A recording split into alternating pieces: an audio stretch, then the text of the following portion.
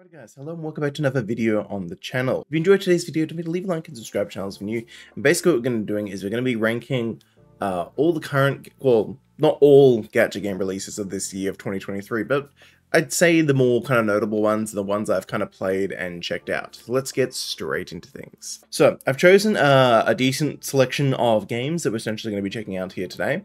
So yeah, I suppose let's just get kind of started. So the first one up on the list is 𝙀𝙓𝙋𝘼𝙉𝘿. This game is effectively a racing game which has a car gacha. It's probably one of the best racing games, I'd say, on mobile. However, it is a little bit like not necessarily pay to actually no, it probably is pay to win because it's a PvP based game. But it's definitely like got some more monetized elements to the game. However, I think it can still be a pretty enjoyable game if you like car racing games. However, I think it's just a good, nice middle of the road being B tier. Alrighty, 𝙀𝙓𝙋𝘼𝙉𝘿. So 𝙀𝙓𝙋𝘼𝙉𝘍 is an action anime RPG developed by the developers of 𝙀𝙓𝙋𝘼𝙉𝘿, so Yongshi.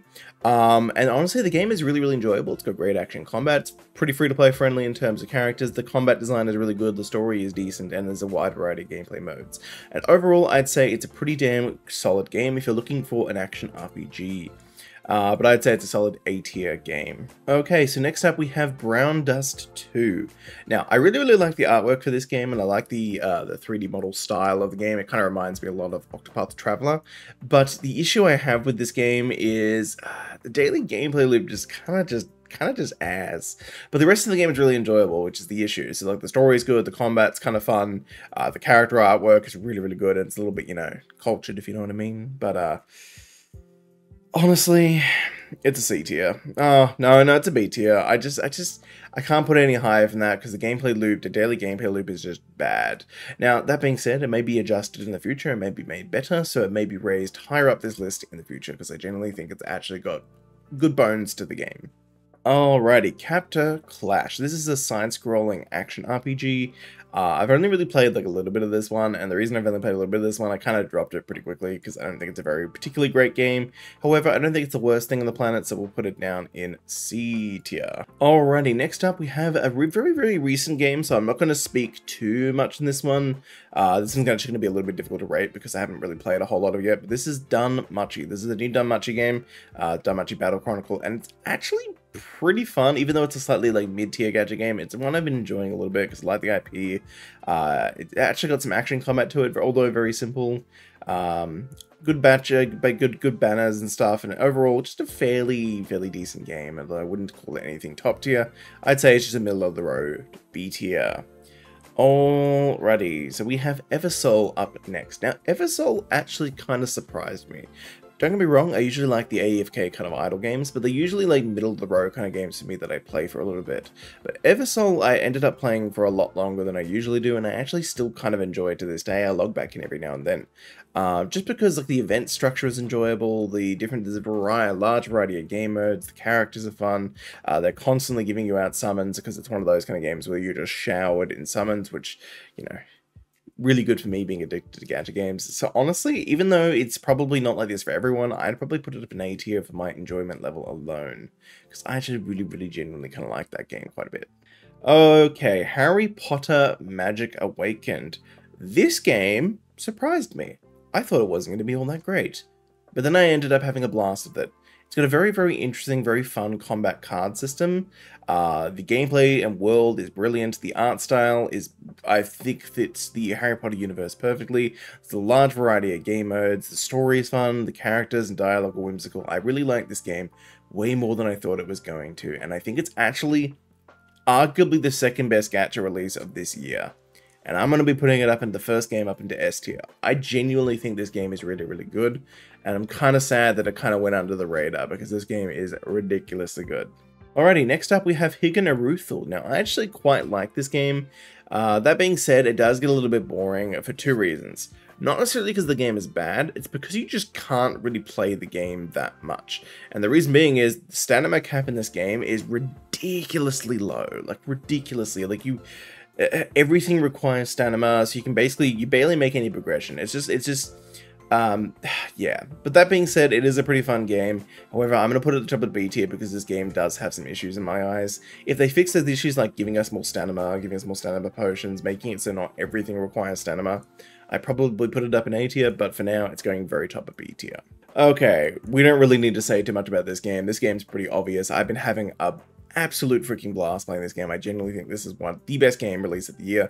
Obviously, it's a 𝙀𝙓𝙋𝘼𝙉𝙿 this yeah, this is going right at the top of S tier. There's no, come on, it's a 𝙀𝙀𝙋𝘼𝙉𝙿 style rail. Beautiful graphics, amazing story, gameplay is fun.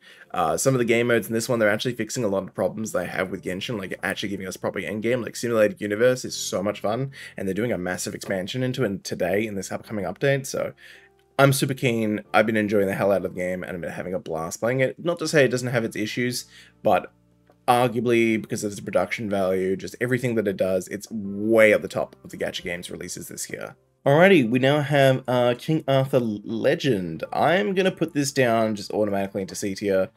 I don't enjoy this game. I don't like it necessarily. It's not necessarily because the gameplay is bad. It's just the character design that just... they're boring. They're all knight number 1, knight number 2, brown knight number 2. Like, it's just like, I don't care. Just stay down there. It's not, it's whatever. I just have no interest in this type of game. If you want to make this kind of game interesting to me, you need to have 1, really, really good gameplay, 2, really good graphics, and 3, make the characters actually interesting for these Western kind of games, because this one is not it. Alrighty, next up we have 𝙀𝙓𝙋𝘼𝙉𝙿. I actually ended up enjoying this game quite a lot. This game's developed by 𝙀𝙓𝙋𝘼𝙉𝙿, so it's kind of the successor to 𝙀𝙓𝙋𝘼𝙉𝙿, but a 3D version of it. Game's alright. It's alright. I'd probably say top of B tier. Actually, no, it's kind of like middle of B tier. It's an alright game. I didn't mind it. I had a bit of enjoyment with it, but overall, I would say it's kind of, it's alright. If you like 𝙀𝙓𝙋𝘼𝙉𝙿, you'll probably like the game, but for me personally, it's just like, okay, whatever. I've seen this game before. I've played this type of game. It's nothing special, nothing new. But yeah, I'd say probably like middle of the road B tier. Okay, Snowbreak Containment Zone. So, here's the question with this one. Is it an A rank or an S rank? I'm gonna be honest, I think I'm gonna put it into S rank. I think this is another S rank game this year. So, the reason why I don't think it's A rank is because 𝙀𝙓𝙋𝘼𝙉𝙿, although an amazing game, doesn't quite do what this game does. So, this game, the reason why I like it so much is, 1, it's a semi-unique thing in the mobile gacha gaming space, because we don't really have a top-tier third-person shooter like this one. Secondly, the developers for this game have been amazing so far. They've been updating the game very frequently, adding quality of life changes, tons of content updates. They've been fixing issues like really, really quickly with the game. They've been on top of things. They've been giving out tons of rewards. The launch rewards were actually amazing. They're some of the best I've ever seen. Game is decently free-to-play friendly. They're just nailing like every single aspect of the game. Now, some people complain that they don't necessarily like the graphics art style, but I would say that's a subjective thing. You may or may not like it. I personally quite like the style, even though it's a little bit simple in some places, but I quite enjoy the characters, the combat, the world, the universe. I've been having a great time playing this game, and I genuinely think if you're looking for a good shooter game, gacha anime shooter game on mobile, this is going to be it for you. It's pretty damn good. Okay, so we've got a couple of iffy ones here. So Tact Op Destiny. I really, really wanted to like this game. I tried. I genuinely tried. But I'm sorry, this is by far one of the worst gacha game releases this year. It's just not fun. The gameplay is boring. Some of the design choices they made for some of the game modes just are really, really unfun. A lot of the elements are just not good. The game just has... I don't know, I can understand if some people like this, and I understand this one might be very much my opinion, but this game just kind of wasn't it for me. I can make an argument for it being in C tier, but honestly, I just really did not have fun with this game. It just, don't bother. It's trying to do what Reverse 1999 was trying to do that early. Just play Reverse 1999 when that comes out. They're very similar styles of games. Okay, so there's 2 Tower of God games here. This one here is the new Idol one that came out like 2 weeks ago. This one here came out about, I want to say like 5-6 months ago, maybe a bit longer, maybe a bit earlier. This game is absolute hot garbage. It is not fun. It is bad art style, bad interface, shitty grinding. It's just, don't bother playing this game. Do not touch this one with a 10-foot pole. It kind of honestly just sucks ass. I don't like it. And this is coming from someone, by the way, who's a fan of the Tower of God manhwa. I like the series a lot. But this game was just hot garbage. Do not play it. Do not bother. Do not touch it with a 10-foot pole. On the flip side of that, this game was alright. I quite enjoy it. I'm not the biggest fan of idle games necessarily.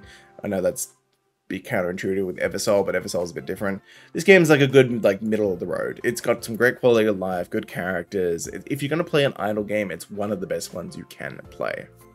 But yeah, guys, that's my list for the gacha game releases of this year so far. I'll be making an updated list of this at the end of the year, assuming there are enough changes, and some of these positions may change later on. But yeah, this is what I would say to use as a guideline if you're looking for a new game to play. Look at this list and decide necessarily maybe something you want to check out here. Anyways, guys, hope you all enjoyed. See you later.